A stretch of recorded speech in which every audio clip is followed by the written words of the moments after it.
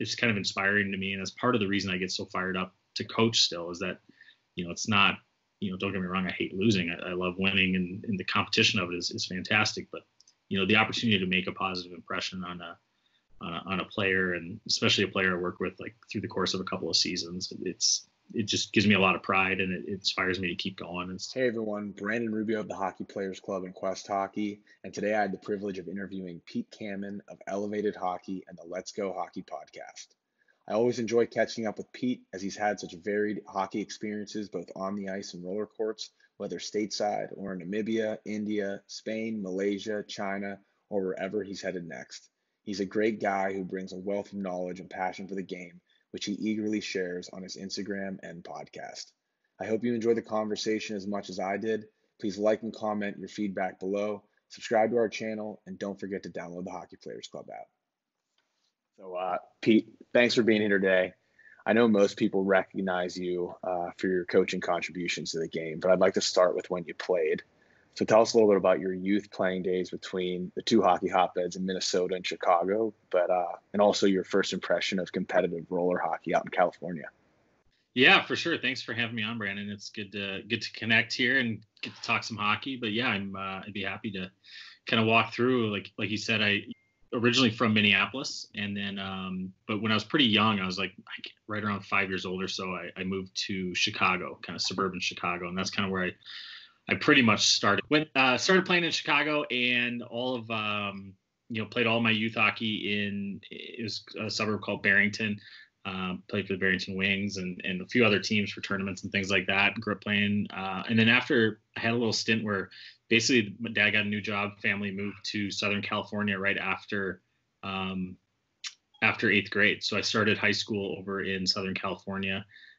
Played there out of like a travel team out of Anaheim for the 3 years I was there, and then I jumped back to Chicago. Just family moved back to Chicago. It wasn't like a hockey related move necessarily, but I moved back to the same city and jumped back in for my senior year on the local high school team with my same group of buddies I grew up skating with. So that was kind of a cool thing. But yeah, that 3 year stint in California is kind of where I in addition to playing ice hockey, roller hockey at the time, this was in the late 90s. It was kind of like the height of hockey, roller hockey kind of across the country, and Southern California seemed to be kind of the big hub of it. So moved out there, and my local high school didn't have an ice hockey team, but it did have like a varsity JV and freshman roller hockey team, which like blew my mind at the time because I'd never played or anything. And so I just went out for the team and played, and got into it. And then I got into the kind of the NARCH tournament series as well. And so the whole 3 years I was there, I was just balancing ice and roller, which was, for me, I loved it. I played lacrosse as well, but those were kind of my two main focuses, and just played a ton of hockey, whether it was on ice or roller, the whole time I was there. That's awesome. Was the Pro Beach hockey going strong at that time? It was. I actually, yeah, the ramps behind the nets and everything. I know. So the funny story was my high school roller hockey coach was also involved in that league, and I tried so hard to get in on it. And I was either 16 or 17, but like I couldn't. They wouldn't let me play because I wasn't 18. Like for whatever reason. But I was like trying so hard to get in on that when I was in high school. Yeah, I would love for someone to bring that back. I don't know how it happened, but was it 2-point goals or like 3-point goals if you scored from a certain distance or something like that as well? I think so. Yeah, I remember something like that where there was guys just pulling 3-pointers from behind the red and stuff.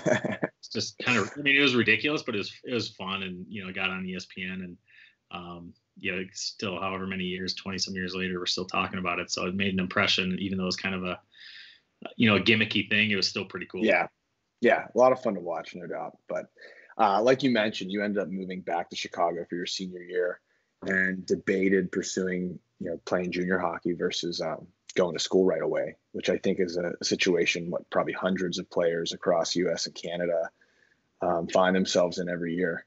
How did you navigate and ultimately come to the decision to head to Miami of Ohio? Yeah, when I was it kind of started first when I was like a junior in high school and started thinking about college hockey and what was that path going to look like. And At the time, my first priority was I was just really excited to play for my school because I didn't have the opportunity to do that when I was in California because it was like an independent club. And so when I moved back to Chicago, I had an opportunity to play for a AAA team there, but I didn't even look into it more than just like one conversation with a coach. But it was right out of the gates. I was just so pumped to play for my high school. And so then when that came to an end at that season and I started looking at what were those next steps, I was pretty realistic that I really wasn't cut out to be a Division I player. But I thought, I was like, if I really pursue this, I think I would have a shot at, I think I could go a D3 level. That was kind of where I was thinking my top end was. And so with that, my opportunities were, I talked with a couple D3 schools and it was like, yeah, we'll give you a walk-on tryout, or you can go play juniors for like 2 years and we'll keep in touch and we'll see how you do. And so it was when I started doing all the college campus visits, kind of getting a feel for all the different paths, Miami of Ohio stuck out as like the number one school I wanted to go to. And it was just one of those things, like I stepped on campus and it felt right. And I was like, this is where I need to go. And, it's a D1 school. So hockey was kind of out of the picture, but like, that's where I wanted to go. And so when it came down to it, I had that, it kind of came down to a decision where I had the junior team that I wanted to play for, had its main camp. It was the Bozeman Ice Dogs, which is the city I live in now, because I had a tie here to Montana and I wanted to live here. This is the team I wanted to play for. So they had a tryout camp, and then they had it was like the same week or weekend as the like early freshman orientation for Miami of Ohio. And so it was kind of like the exact fork in the road where I really had to make a decision. I was like, do I want to go play juniors for 2 to 3 years and grind it out to try to land, somewhere to play hockey in college? Or do I want to just say, you know what, like, let's go to college. And ultimately my gut told me that just going to college was the right route for me. And so I did. And then at the time, I actually didn't even know much about the club team at Miami, it was ACHA team. And I ended up trying out for that. And that's a whole nother long story, but I got hurt in tryouts and didn't complete tryouts. And then I ended up being the last person cut from the team, and talked to the coach. And he said, well, once you heal up, and when you heal up, we'll give you 3 practices. And so I came out and I did those 3 practices about a month later, and then like signed on and then played after that. And it turned out that was my freshman year, and that was the year we won nationals. And so, like retrospectively, I think I made the right decision going to school versus juniors, but that was kind of my big conflict or fork in the road of trying to figure out, do I pursue hockey or do I go to school? And as it turns out, I went to school and ended up doing more hockey than I even intended. So it all worked out. What were your first impressions of the ACHA level at Miami? It was it was way beyond what I ever anticipated. And and even back then, I mean, that was a while ago when I played. But so I'm a huge proponent of the ACHA, and if anybody is not familiar with that level, like the first impression, it's just club hockey. But the reality is, for like 90% of the teams, it's not just club hockey. Like, it's legit hockey. And the guys I played with at Miami, I mean, we had 6 guys who had Division I experience that like came down from the varsity team. Half our team had played junior hockey, the other half played, Minnesota high school or competitive, like I did in Chicago, or other high school programs or AA or AAA programs. And it's the same thing now. I mean, I think that people are shocked when they see the talent level of, especially the top tier teams in Division I and Division II, the ones that are a little more organized. I mean, you'd be hard pressed to. So many of the teams operate just like a varsity program. And I think that, every program has its own hurdles and benefits and obstacles. But the reality is that ACHA is like, it blows my mind how good some of these players are, and they're not in the NCAA route. Yeah, I couldn't agree more. I don't know if you're familiar. I actually played the ACHA level at Penn State, excuse me, prior to Mr. Pagola's very generous donation that has built the whole new building and everything. But we had multiple guys on our team that our goalie was from UMass Amherst. We had a forward from Air Force. My business partner, Matt, whom you met at the Let's Play Hockey Expo, he played at Bentley for a couple of years. I know it surprised me big time when I went there after my last year junior. I kind of expected it to be I don't know when you hear the word club, I guess maybe what that term kind of brings to mind. I thought it'd be a little more recreational, and man, was I wrong when I got to those first practices and workouts, but pleasantly surprised, no doubt about it, but by the level of hockey. And I think it's just amazing too, with how many teams there are, how many people it provides opportunities to play, like you said, for their school, in college, where maybe otherwise they wouldn't have that opportunity. Yeah, and I think that it's I think opportunity is the big word there, because like I'm coaching an ACHA team now, and we're trying to keep improving every season, and the players I've got playing for me are fantastic. I mean, we've got a lot of kids from Minnesota high school, AAA programs, kids from the North American League, from the USPHL, some prep school kids, and the level is fantastic. But the best thing about it is it's the opportunity to not only represent their school but keep playing, and the opportunity to have that locker room camaraderie that you just don't get outside of hockey. And so for like a kid coming to like where I coach, Montana State, which is like not on anyone's radar from a hockey scene, right? But like we have 60, 70 kids try out for those 25 to 30 spots every year. And for those like 20, I think next year we're taking like 28 kids. This year we had 30. That's an opportunity for them to have like the best friends of their lives from in that locker and play competitive hockey. And like we're traveling all over the West. Like we were at nationals last year. We're hoping to go back next year. Like it's an opportunity to keep playing at, and it's not like, yes, any one of those 30 kids that skate for me, like it's not just club hockey. Like that's the NHL for those kids.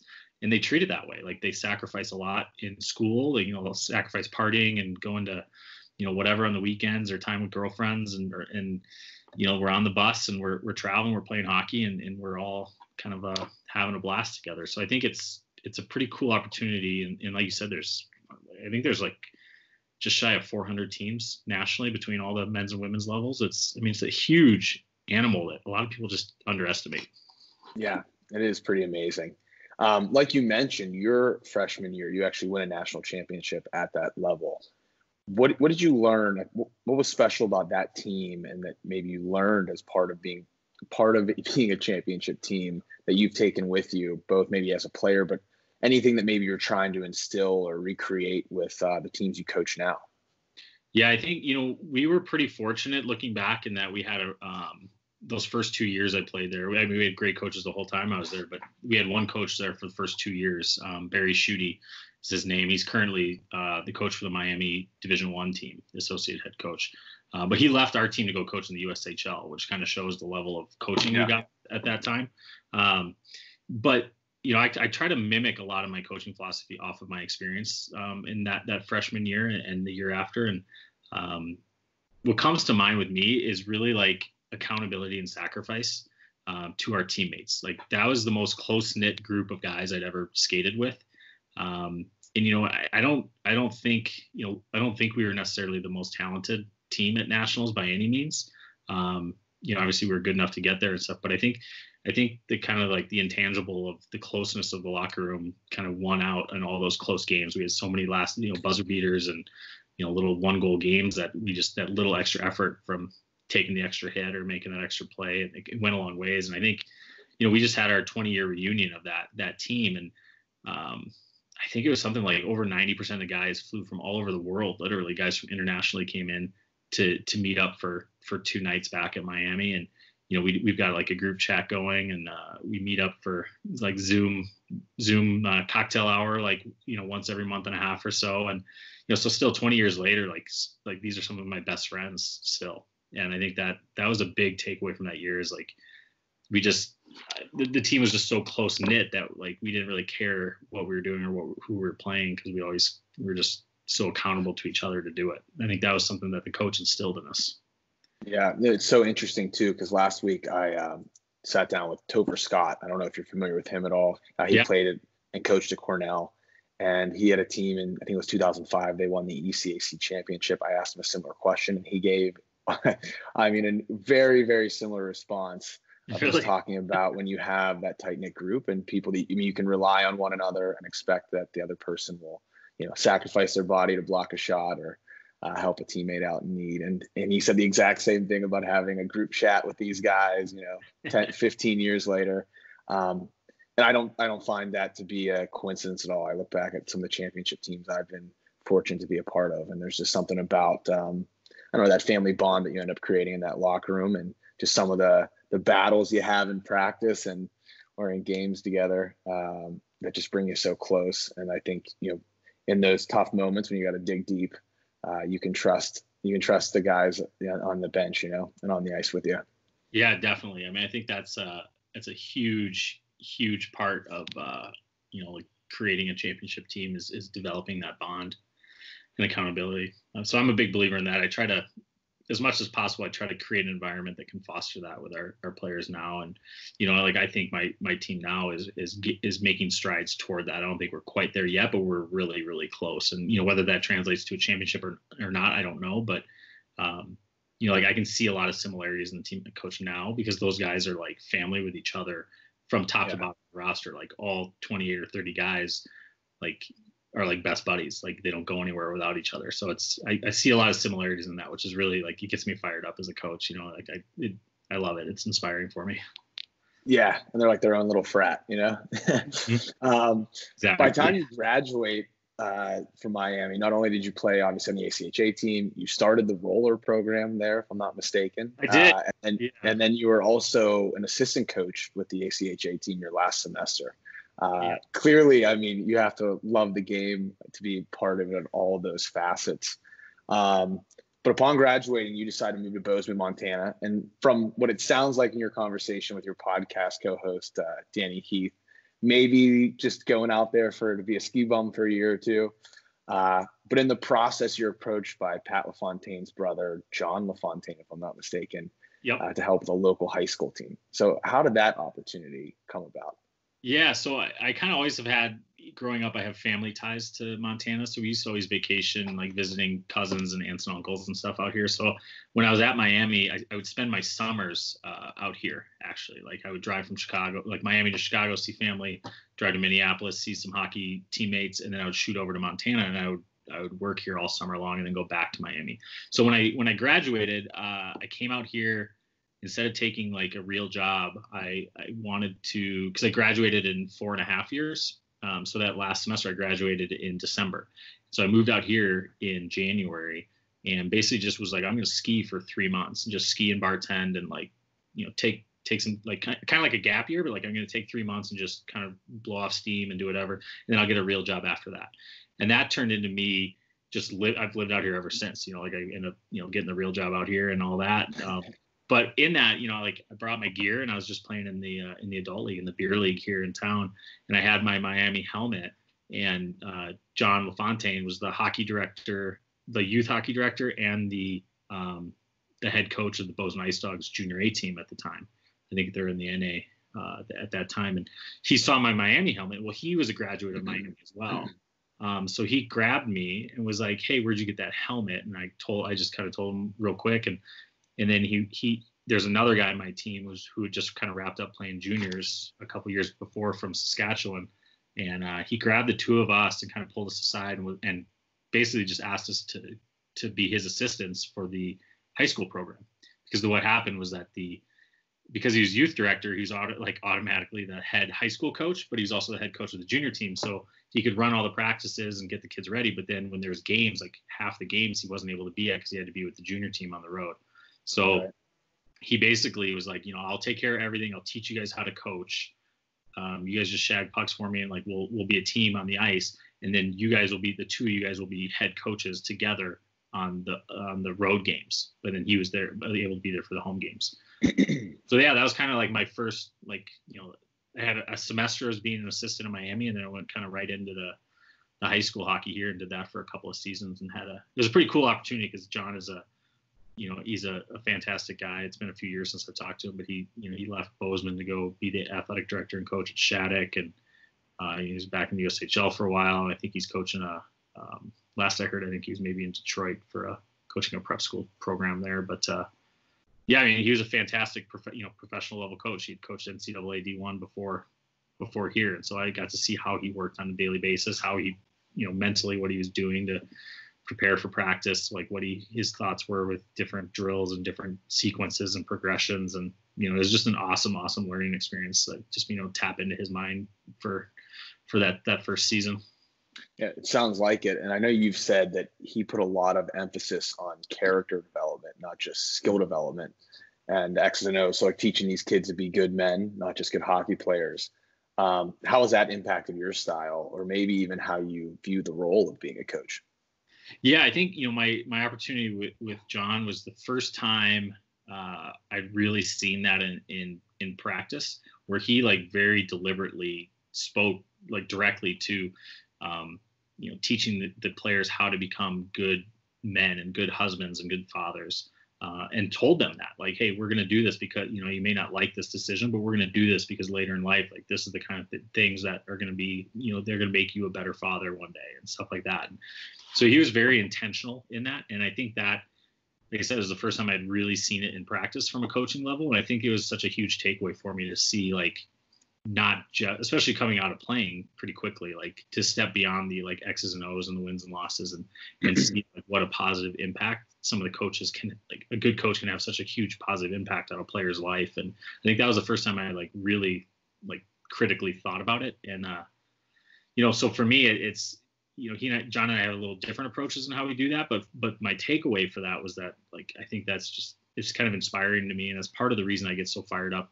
to coach still, is that, it's not, don't get me wrong, I hate losing. I love winning, and the competition of it is fantastic. But, the opportunity to make a positive impression on a player, and especially a player I work with, like through the course of a couple of seasons, it just gives me a lot of pride, and it inspires me to keep going. It's kind of like the addictive part of coaching for me, where it's just something I really love. And that was kind of the first taste of it I had was watching John do that. Yeah, that's great. I mean, I know I do believe that as I've gotten older, I think the game is really such a vehicle to learn all kinds of life lessons, as long as you're, being observant and paying attention. There's so many things that we learn playing the game that apply to all kinds of things and being successful. So makes a lot of sense and really cool to hear. But before you started elevated hockey and the coaching Montana State, I know you had the opportunity to be a hockey director and the head coach of 12 roller hockey teams in Namibia. So how does one learn of and apply for an opportunity to coach in Namibia? And what was the hockey community like there? Yeah, I mean, it was kind of like, so it was such a wild occurrence. I was coaching the Bozeman High School team at the time. I think it was my second year coaching. So it was the year after with John. So I was coaching the high school program, and basically, I mean, it's a really long story, but the short version is there's a gentleman from Montana, that goes there every year on a like half medical mission, where he brings a bunch of doctors and nurses, and they do some rural medicine out in the bush, and then they'll stay for like an extra week and do like the safari thing and see animals and go hunting and whatever they do. So when he was there, one of the lodge owners had a kid who played on this roller hockey program, and basically said, hey, like, we need to find a coach. All the other teams in the country, there's only 5 programs in the country, but 4 of them had been importing international coaches from Europe and 1 from Canada. And then the program I took over was the only parent run program at the time. And they basically said, like, hey, the gap is getting too big. We don't want to like lose, like we're losing too bad. And we want to keep our program strong. So we need to find an international coach, and we don't know how to do it. And the guy was like, well, I'm from the US. Like, I'll find you a coach. And and so he called my uncle. Like, my uncle played high school hockey in Minnesota back, whenever in the 60s or whatever. And he called my uncle and was like, hey, you used to play hockey. Do you know any hockey coaches? And he was like, yeah, I think my nephew coaches. And so like, and then from there I got in touch with him. I ended up, committing to the job, and it was kind of interesting because it was roller hockey, and I hadn't played roller hockey in a couple of years, but I had the experience in California and at Miami, and I basically just, I was young and single and didn't have any commitments at the time. And so I literally said yes. And I think within 2 weeks or so, I had everything I owned in a storage unit, and a backpack and my hockey bag and sticks. And I was on a plane to Africa. And so I ended up spending a year there. I almost stayed longer. I wanted to, but I ended up being there for a year. and coach. Yeah, I was head hockey director and head coach to 12 teams, and I was like player coach on their like top team, which was like mostly all college kids and a couple of the older high school kids. And it was awesome. I mean, I think there was, like I said, there's 5 programs in the country, and the way it operated, like I would run practice Monday through Thursday after the kids got out of school, and then Friday and Saturday, Sunday, they would like go home to their ranches or wherever they lived, and like the farms. And then because we were in mine was kind of a rural area outside of the cities, so the kids would go back to the farms with their families and stuff. And then but we would only play games like once every 6 weeks or so, and every hockey player in the entire country would come together for these massive like 4-day festivals. And so, for like 5 weeks in a row, I'd have like 3-day weekends just to explore Africa and just kind of experience what was going on. And then every like 5th or 6th week, we'd have this massive tournament where I would coach like 80 some games in like 4 days, and including playing in like 4 or 5. And it was like from like 6 in the morning till midnight or 2 in the morning, playing, coaching all through, and then doing it again like Thursday through Sunday. And but the community was fantastic because there's, I don't know, maybe 500-600 players in the country, and everybody's together at these complexes, and it's just a big like celebration of hockey. Everyone's so passionate about it. Like it was just amazing. It was such a cool culture that it's hard to put into words, but it was such a great experience, and they just like adopted me into their culture so quickly that it was. I mean, it's been like it's about 10 years ago, and I'm still in touch with a lot of those players and parents and the other coaches too. Like there's only 5 of us coaches in the country, and we all kind of kept in touch, and with one of them I still talk to all the time. So wow, that sounds like an amazing experience. Did you get to see any other hockey around Africa at all while you're over there? A little bit. Like I know there's ice rinks down in South Africa. Unfortunately, I never had an opportunity to go check those out, but I know that there's a few. But I went on one. This is like the craziest thing. I went on a road trip when we had a break, and I went to Maun, Botswana. And in Maun, it's like right at the mouth of the Okavango Delta. It's like kind of a touristy area, but not really. Like it's pretty rural. And I got word that there was this guy from Toronto that like basically lived there with him and his family, and was such a hockey nut that he was like trying to start hockey in this tiny little town in Botswana. So like I spent like 2 days searching this guy out, and I found him and just knocked on his door. Well, he had built like a concrete roller hockey rink in his backyard, like massive, with concrete boards, or it was like concrete boards because you can't have wooden boards because of the termites. So it's like a concrete rink with like stadium seating and stuff. And he called it the Tequila Cup. Like every Saturday night, he would do the Tequila Cup, and it was just a giant party. And anyone was welcome to play. But so there's like a mix of like lots of expats who knew how to play, and also just locals and other expats that didn't know how to play. And they would all come together, make teams, and they called themselves the Mukwa Leafs.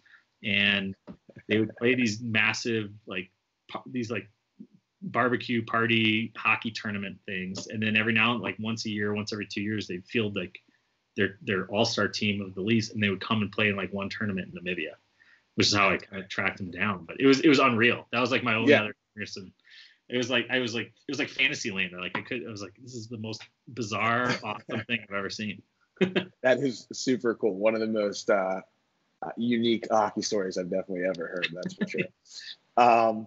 So after that year, though, you do head back to Montana, and you're actually, you became coaching some youth teams, and you eventually get asked to provide extra on-ice instruction for some players preparing for prospects and other tryout camps, which is when it sounds like elevated hockey is more or less essentially born. What were your initial goals with elevated hockey, and how have things evolved over the years? Yeah, so my initial, like you touched on, it started on the ice as postseason camps. So Montana has we don't have year-round ice. A lot of the rinks shut down. But so for our like top percentage players that want to go into like USA hockey camps or national camps or go to tryouts for AAA teams outside of the state, they're at a real disadvantage if they can't get on the ice for 5 weeks leading up to that tryout camp. So what we were doing was organizing those top couple of kids, that top maybe like 10 or 15 kids around the state, and coming together for like weekend development camps, wherever there was ice. So like whether it's where I am or a couple hours away, we were doing like building out a schedule to get these kids prepped to go to like North Dakota to compete against the top North Dakota kids for the tryout spots for the nationals, national camps. So that was kind of the first thing. And I just kind of like, I just branded it Elevated Hockey and incorporated it. And that was the start of it. Then I started documenting, like taking videos initially to show the kids, because there's like, I'm a big fan of showing video to the kids so they can see what they're doing right or wrong, and just another way of teaching. So then I started taking those video clips, and I just started an Instagram page. Like I was seeing a bunch of other coaches doing it, and it kind of, I was like, initially it was just for me to be like, this will be a kind of a cool like bank of a combination of like drills that I'm doing, drills that I see other coaches doing and I like, and then also like just documenting my hockey travels or like my hockey experience, what I'm doing. And so initially it was just kind of for me to do that, like as a big like bank of info. And then it kind of just started taking off. I think back then that was like a little over 3 years ago. And like, there weren't that many coaches doing it. Like there's definitely coaches doing it. Like I was not the first by any means. There's a lot of people doing it, but there weren't that many. And I think for whatever reason, it just kind of took off. And so I got a following kind of quicker than I ever would have imagined. And then that just kind of blossomed into doing more and more, and people were, contacting me for advice or drills or, whatever. And so I just kind of kept it going and kept doing more. And it as I did more and more in it, it kind of more opportunities were presenting themselves. And so I kind of it's kind of morphed into what it is now, where I just kind of keep doing it. And the whole goal now is to, what started off as a personal kind of just memory bank. The goal now is just to kind of share a passion for the game and try to help inspire and give any bit of knowledge that might help somebody out there, whether they're a young player or coach or anybody else. Yeah, that's great. I mean, it's certainly, I know how you and I initially connected was, I know I found you on Instagram. It's just really cool that we have these platforms now to be able to share this stuff. And I do want to get more into some of the other projects you have coming on and sharing all that knowledge. But I did want to ask about, your time at Montana State. How have you enjoyed coaching the college level? Because again, I know you mostly were doing coaching youth players. How do you enjoy coaching at the college level? And is there any unique challenge you maybe have, coaching, say, college guys versus squirts or peewees? Yeah, I mean, it's two different animals, that's for sure. But there's a lot of similarities, but there's a lot of differences too. I mean, a couple of the challenges we have now. I mean, first and foremost, I love it. I didn't expect to love coaching youth hockey, and I got into it and I absolutely loved it. And then, and I was like, well, I'll just keep doing this. I probably won't get back into the higher level because this kind of works well with my lifestyle and whatever. And then kind of things changed, and I decided to start getting involved with the college team. And for me, it's like a fantastic competitive outlet because it's the highest level of hockey in Montana, for where I live and where I choose to live. And it's the highest level that's available, and it's fantastic kids that are here. And so for me, it's a wonderful thing to be a part of. And coaching those kids, they're, like we talked about earlier, like it's not just club hockey. They're so passionate about it, and they work so hard, and they compete so hard. But at the end of the day, like they're young adults too. Like there's, like our team last year, our youngest player was 18 and our oldest was 26. So like, it's a lot different coaching a 26-year-old man than it is, like an 8-year-old squirt, right? So you coach a little bit differently, and the level of knowledge is much higher, obviously. So you can get into some more advanced strategies and tactics, which I love. And there's some hurdles with financial hurdles with, the university doesn't really financially support the program. So we have to come up with a pretty big budget on our own. Then there's there's always the academic side of things. Like we got to make sure our kids are getting enough time to study and are keeping their grades up, and because they're student athletes, they're not just there to play hockey. They've got to keep their grades up and get that degree. And and a few other challenges with just on the road. And luckily we have a bunch of good group of kids, but at the end of the day, they're still college kids, and you got to kind of keep a leash on them a little bit when we're on the road to keep them out of trouble. But like I said, we got a good group of guys, so it's not too much of a concern. But yeah, I mean, there's a lot of dynamics that are very different coaching a college game than the youth game. But I just love it. I'm passionate about it, and then there's the recruiting aspect too, which is a whole nother level. Like that's something I've been doing the last couple seasons that I never recruited for youth hockey, but we're recruiting now for the college hockey team, and that one or two players every year, that's that missing piece that we're trying to find, and on top of the players that just come to school and try out. So yeah, there's a lot of interesting moving pieces to it. It's a fun project. I'm sure. And I know your role within USA Hockey is ever expanding. And you've had the opportunity to coach at the U15 National Festival for a few years now, if I'm correct. Yep. How would you compare the 15-year-old players that you're seeing today to like when we were growing up? I don't know, can't speak for you. I was 15 in 99. And I'm just seeing the youth game now, it's definitely a little different than back then. Yeah, I mean, across the board, but especially like the 15 camp is like magnified, because for anyone that's not aware, like the USA Hockey Select 15 camp is like, I think it's the top 220 or 230 players in the US. And so like the skill level and the speed of those kids and the size of those kids is unbelievable, but mostly the skill, like the things these kids are doing and the way they think the game, even at 15 years old, like blows me away.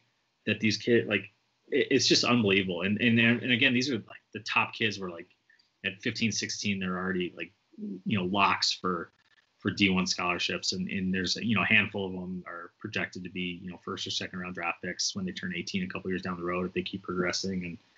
And but yeah, I mean, if I had to pick out one thing, like the skill level blows me away compared to what it was back when I played. Or maybe I just was like so much worse than I realized back then. No, I hear you. I mean, I have a couple clients now that play for the Pens Elite here in Pittsburgh, and I've gone to a couple of the games this past year, and it's pretty mind blowing to watch. Like, I was watching some 14-year-olds and some 15-year-olds actually, and two different games, and both games just to see the consistency of the talent too. Like I feel like when I was growing up, maybe certain teams had a line or a handful of guys that were really, really good, and they kind of stood head and shoulders above everybody else. But now the consistency of talent at that level is just really impressive. And not just the skill, but even just the way they're thinking the game. It's pretty exciting to see, and it's definitely come a long way. Yeah, like some of the plays these kids pull out, and like not even just like individual stuff, like the individual creativity is off the charts for so many of them, but like the way that they're thinking the game collectively, like the plays and the cycles and it's just like, it's so much higher level than it was when I played.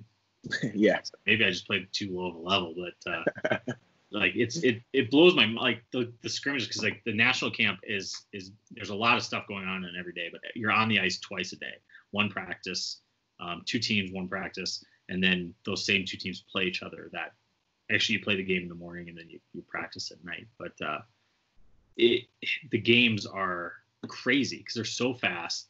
And like I said, the creativity and like the thinking of some of these kids is just off the charts. And so those games are wild because, it's also, it's the best, 40 of the best kids in the U.S. all playing together, which is, especially seeing them that a lot of them have never played together, never met. And then like, just like that, they're doing these ridiculous plays that, there's minimal coaching in those environments. It's just letting the kids play to see what they do, and seeing what they come up with without any coaching is awesome. It's pretty cool to see. And especially I feel like in that setting too, where, I mean, let's call a spade a spade. This is a big opportunity for them as young prospects. Oh, so you want to absolutely lay everything out in the line. So when you get to see games, that's why I always love like the World Juniors too, where these guys are, just everything they have, they're going to be putting into the game. So I'm sure it's a lot of fun to be a part of. I know you recently launched your Let's Go Hockey podcast alongside Danny Heath from Project Hockey. How did you guys come up with the idea, and what's the goal of the podcast? Yeah, so that's kind of our new project here in the last couple of weeks. So it all kind of started like I've always got a lot of irons in the fire for hockey, like, doing a lot of different things like a lot of people out there. But the podcast world was something that was really interesting to me, and I wanted to get it started. I tried to get one started like almost 2 years ago, year and a half ago, and I just couldn't get legs under it. Like I just never launched it and never did it. So it's kind of always on the back burner and was bugging me. And then I ended up meeting Danny initially through Instagram. Then we crossed paths like in real life a couple of times. And, then there was one time we sat down for coffee when I was in Minnesota visiting family, and he that's where he lives. So we met up for coffee. It was supposed to be like a half-hour meeting, and it was like 2.5 hours later. Like we went, and I was like, man, that guy's awesome. Like he thinks the game so in such a cool way. Like we should do something. And I threw that out to him. I was like, I've had this podcast idea I've wanted to start for a long time. Like maybe you and I should do it together, and that'll give it legs. And he was all in. He's there's a reason he calls himself Danny Hype. He just gets all fired up, and he's got a lot of. So but yeah, I mean, so initially, he and I just were like, let's just do this, and we'll figure it out, and we'll go. And the goal of it was really like an extension of what he's doing on Instagram and what I'm doing on Instagram. But like, really, it's just trying to, I always say like my goal is to like share a passion for the game and inspire and hopefully educate anybody that's interested in finding information. And Danny always says that his goal is to leave the game a little bit better than he found it. And so like together, we're both trying basically to do the same thing with what we're doing in hockey.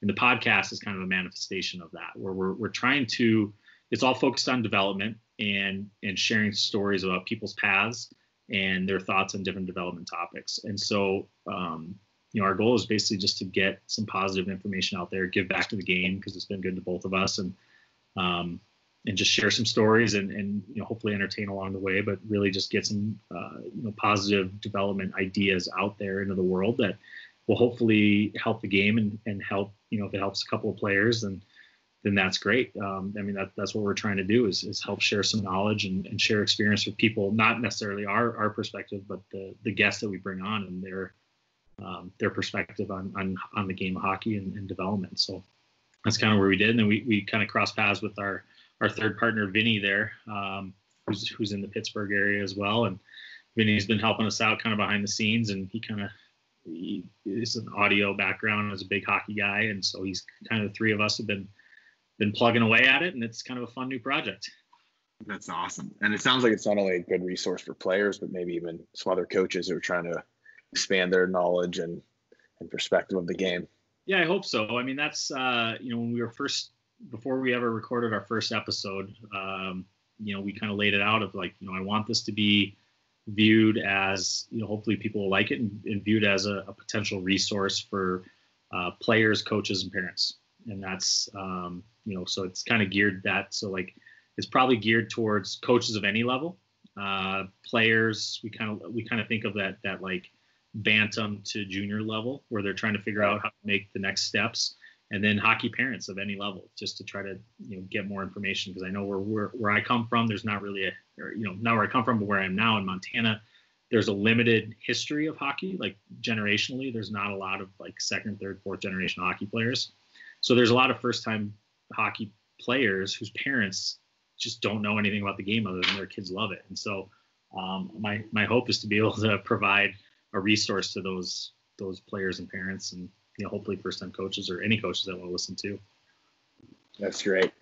So I know you've now had the opportunity to coach in Spain, China, Malaysia, Namibia, as we've already discussed. I'm sure these are all unique and great experiences in their own, but any of those countries surprise you with their passion for the game compared to another? Yeah, I mean, there's probably a common thread between all of these like kind of places you wouldn't think that hockey is at, but it is. And the people are just so passionate, and they sacrifice so much to like let their kids play or to be involved in the game. And all those countries you mentioned, like they're totally different circumstances, right? And like you never would expect to like have this thriving hockey community in Namibia, Africa, or like this, like the community I've gotten involved with in Malaysia is like unbelievable. They're like some of the best people I've ever met, and they're so passionate about getting their kids playing. And they've got these ice rinks in shopping malls, and that's where their ice rinks are. And that's they play in these shopping malls whenever they can, and the skill level is going through the roof. And but the one place that's probably you didn't mention is probably takes the cake. Like I love all those places. I hope to keep being able to participate in hockey in all those places. But the place that like blew me away was when I had an opportunity to go coach in India, and that was like, oh, I didn't even find that one online. You're in India. yeah. So I had an opportunity to go to India for hockey. There's a nonprofit called the Hockey Foundation, and I reached out to them. I was in India for a personal trip, just a wedding of a friend of mine. I looked up hockey to see if there's hockey there. I had no idea. Found this organization called the Hockey Foundation. Reached out to them. Basically, for about 10 years before that, they had been donating equipment to this area and growing hockey there, and help them found their men's and women's national programs, and was bringing coaches in to help develop the game. And I got involved with them. Ended up going over to Ladakh, India, which is up in the Himalayas, and there's like natural outdoor ice in the winter for about 3 months a year. And there's like this tiny little town. It's not tiny, but there's like a small town called Leh, Leh, in Ladakh, India, like right south of the border, like kind of between Pakistan and Tibet. And there's like over 2,000 hockey players there, and it's insane. And it's so awesome. And they skate on frozen rivers and frozen, like anywhere there's frozen water, there's teams practicing, and there's kids playing, adults playing. It's like what they do all winter long. And so I went over there and like played in a kind of a fundraising event, but then also coached coached some kids and ran some clinics. And I coached the Indo-Tibetan Border Police team. It was like a military hockey team. Like I ran practice for them and talked to their coach about strategies and stuff. And it was like the most surreal thing ever, being up in the Himalayas for hockey. So that one, like, I can't imagine. I can't imagine the view from those frozen rivers. Yeah, that's amazing. It was wild. Yeah, it was all part of like a fundraising event that they flew boards in, because there was no boards in the country of India. It was all like they're just playing natural ice, and the hindrance they had was once they got to like IIHF tournaments to represent India, they didn't know how to play in like a real rink. Like they could play, but they'd never played in like a real rink. And so this organization wanted to bring in boards and donate them to the main club in the city so they could play in an actual rink to like progress. That was like the next step in their progression. And so we had to we bought these boards in Europe, and then like the Indian government flew them in and dropped them off, and they set them up. And we had a charity game, like a fundraiser game to pay for it all. That was the Guinness World Record, like hockey game played at the highest elevation. And so we played a game.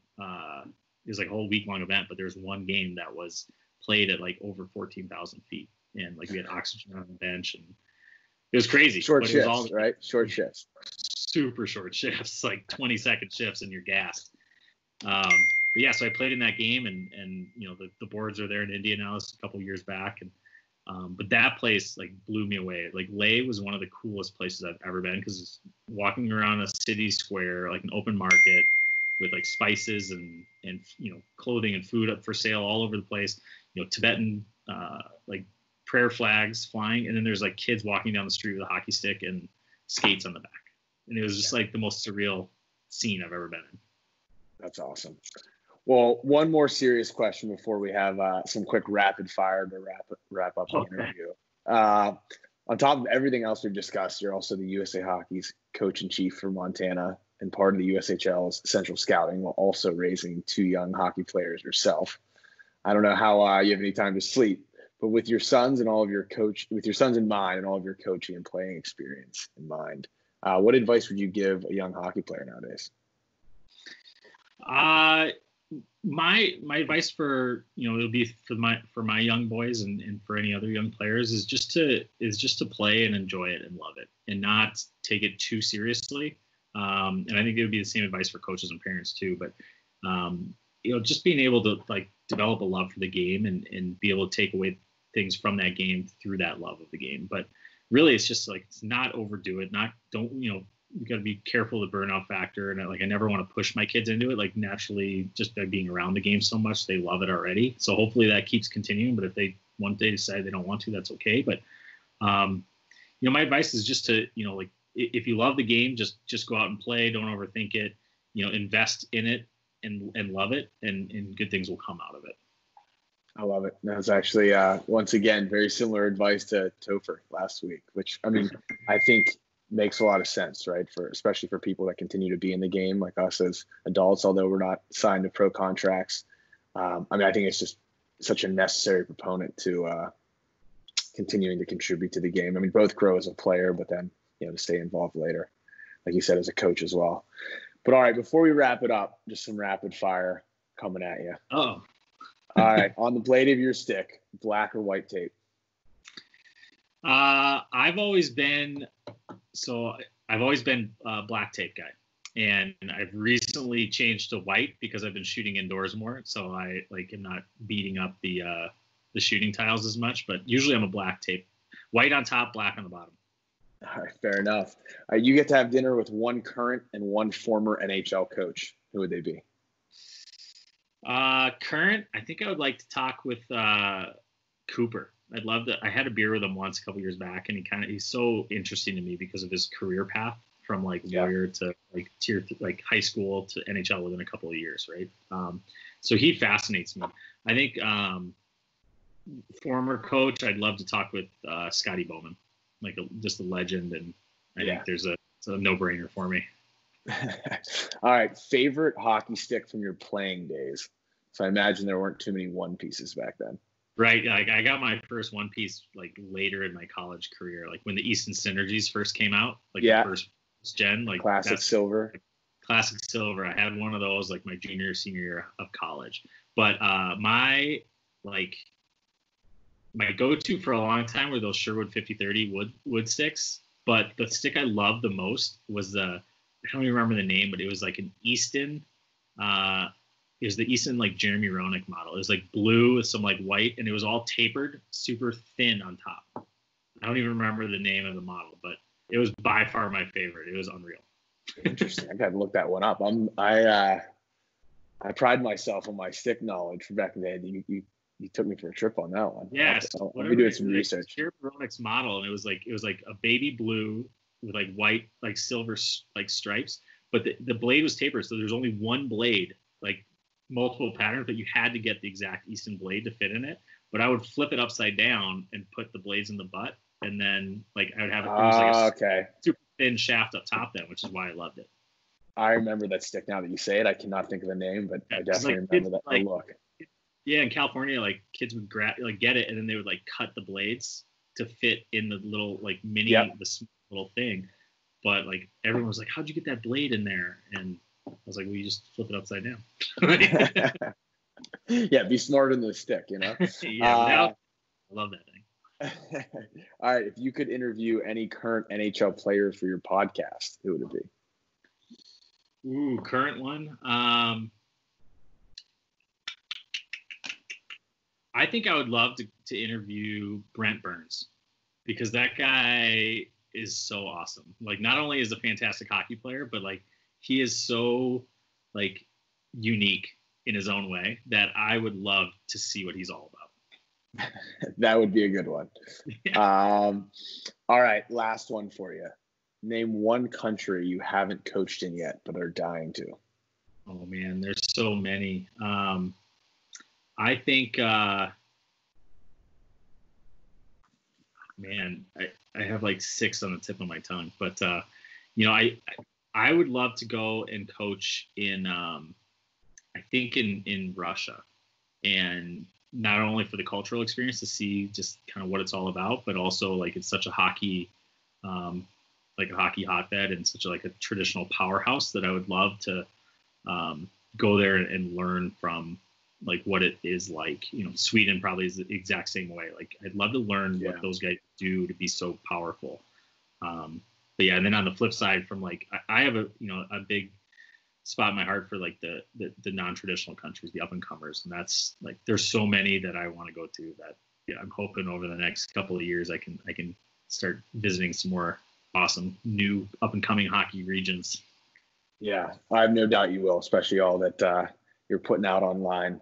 But this has really been great, Pete. I appreciate you taking the time, and just appreciate all that you're continuing to contribute to the hockey community. Please let everyone know where they can find you so they can stay up to date with Elevated Hockey and the Let's Go Hockey podcast.